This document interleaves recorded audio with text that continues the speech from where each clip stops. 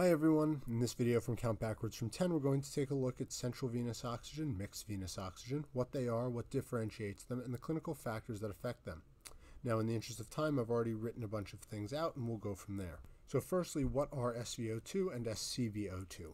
So ScVO2 is the central venous oxygen, hence CV, and what this means is that it's oxygen content of blood that's drawn from the central vein, or the superior vena cava. The implication of this is that it contains blood which has perfused the brain, which as we know has a very high oxygen extraction compared to most of the body, a normal measurement of which is around 60 to 80%. The SvO2, on the other hand, is the mixed venous O2, or the oxygen concentration as it's measured at the pulmonary artery. The name in this case comes from the fact that the blood is sampled from a mix of blood that is returned to the heart from the SVC in the brain, the IVC in the body, and the coronary sinuses of the heart, hence the name mixed. Because it's a mixed sample containing blood from the rest of the body, which is not only has more volume in total at any given time, but less oxygen extracted in the brain and the heart, the mixed venous O2 tends to be about 5% less on average than SvO2. So now we have to look at what having a higher low mixed or central venous oxygen content means from a clinical standpoint. To explain this, I like to use a train analogy that I've written here on the left side of the screen, where the red blood cells are the train cars, the heart is the train conductor, determining the speed that the train cars travel, blood vessels are the tracks, the organs are the destinations, oxygen are the people, the lungs are where the people get on the train, and the sampling site for the SvO2 and ScVO2 are where we count the percentage of people left on the train. I'm going to leave this here for reference as we explore various pathologies. So let's start taking a look. So I've already pre-written this here using the analogy. Changes in cardiac output, which is the first thing we're going to look at, would alter how fast the train cars or the red blood cells are circulating through the body. Higher cardiac output, more motion of blood, more flux through tissue. Lower cardiac output, the slower blood moves through tissue and the longer it sits in that tissue. So when a patient has a good cardiac output, with normal being 4 to 8 liters a minute, in an otherwise normal healthy individual, it means that the train cars are able to move from destination to destination at an appropriate speed, dropping passengers off at an appropriate rate, thus leaving the patient with a normal percentage of people left at the sampling site. In physiology terms, the blood moves through the tissue at a physiological normal speed, and tissue is able to extract the correct amount of oxygen from each red blood cell as it returns to the venous system. Patients with an increased cardiac output has a train that's moving faster. As the train moves faster, as we see here, it's harder for people to get off the train. Physiologically, the faster blood fluxes through a tissue, the less oxygen you're able to unload. Conversely, patients who have poor cardiac output, where blood moves slower, allowing it to stay in the tissue for longer and allowing that tissue to extract oxygen, this will end up having a lower venous oxygen when sampled. So, increased cardiac output leads to, sorry, that was the trauma pager.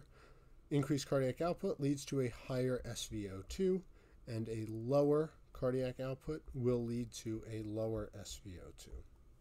I'll give you all a second to absorb that. Next, we'll look at the hemoglobin concentration.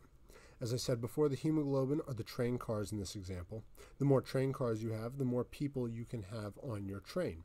Or the more PRBCs you have, or the more red blood cells, the more oxygen molecules you can carry. Tissue has a maximum amount of oxygen it's able to extract at a baseline. As a result, the more hemoglobin you have, the greater the total number of oxygen molecules you have after normal oxygen unloading in the tissue happens and returns to the sampling station. A lower hemoglobin, or having less train cars, means that every oxygen unloaded, or every person that leaves the train, drops the percentage by a greater amount than if you had more trains with more people. That's why if one person gets off out of 100, you still have 99%, but if one person gets off out of 10, if that's your carrying capacity, you only have 90% left. Therefore, a low hemoglobin can lead to a low SvO2 and can be improved with hemoglobin transfusions. So, high hemoglobin will lead to high SvO2 as an isolated, thing, and a low hemoglobin, pathology, will lead to a lower SvO2. So I'll give you all a second to take that in. Apologies again. I'm recording this at work and the pager keeps going off. So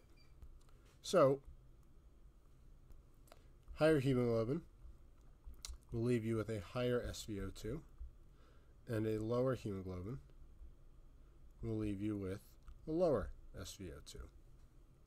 And as we said, can be treated with blood. Next, we'll take a look at passengers getting onto the trains or actually loading oxygen onto RBCs. In this case, we're going to look at the lungs. Now, this is a similar concept as hemoglobin, only with the number of people you load rather than the number of train cars you have available to load onto.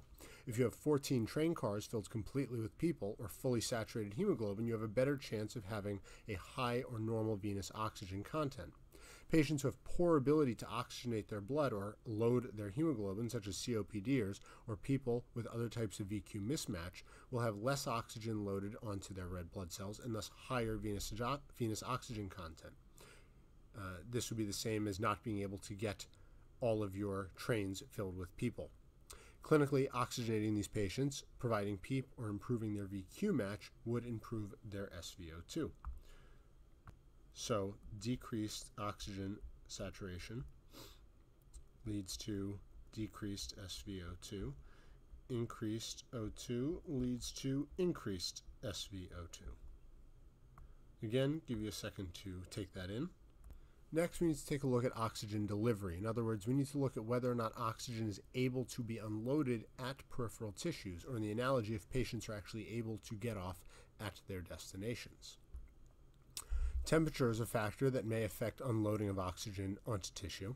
The warmer a patient is, the higher the metabolic rate demand is. As a result, patients who are hyperthermic, they'll have a lower central venous oxygen as more oxygen will be unloaded onto the tissue. Or the way that I think about it, kind of the cheesy way, is that people like warm weather, I like warm weather, and they're going to get off at their destination if it's warm. Conversely, colder tissue, as we know, has a lower metabolic demand, which is why we have hypothermia protocols for patients with cardiac arrest in the hope of decreasing the oxygen demand of the brain to prevent anoxic brain injury.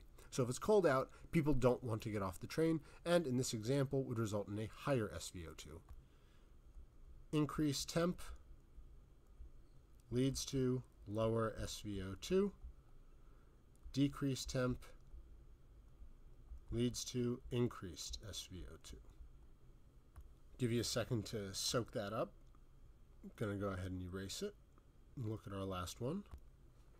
Shunting is another way that central venous oxygen may wind up higher than normal. Imagine the train with the people on it simply takes an alternate route, bypassing destinations to unload people, or the blood bypasses tissue to oxygenate. Therefore, patients with fistulas, for example, or any type of abnormal connection between the arterial and venous system, will skip tissue to oxygenate and wind up back at the sampling site. Those passengers never get off at those destinations. As a result, shunts can cause a patient to have increased amounts of oxygen when it returns to the central venous system. So, shunts increase SvO2. Now I'm going to erase this. And the last thing that we're briefly going to mention here, as it seems to still be under discussion in my reading, is oxygen uptake. And it's important when discussing venous O2. So a major example, cyanide toxicity,